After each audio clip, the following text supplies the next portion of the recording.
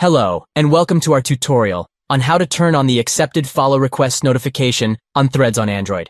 In this video, we'll walk you through the steps to turn on this feature and receive notifications when someone follows you on Threads.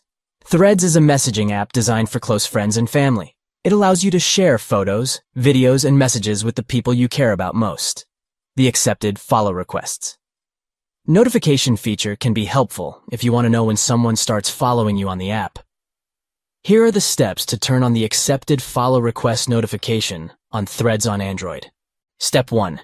Open Threads app and log in first. Open the Threads app on your Android phone and log into your account. Step 2. Access settings. Tap on your profile picture located at the bottom of the screen. Then tap on the two stacked lines in the upper right-hand corner to open settings.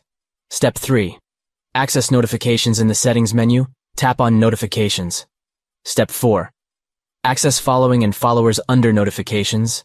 Tap on Following and Followers. Step 5. Turn on accepted follow requests.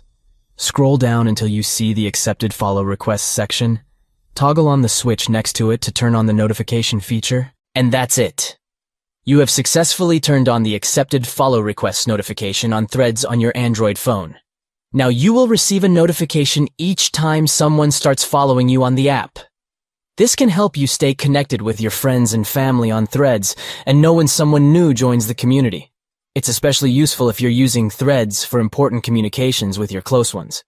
In conclusion, turning on the accepted follow request notification on Threads on Android is a simple process that can help you stay connected with your community.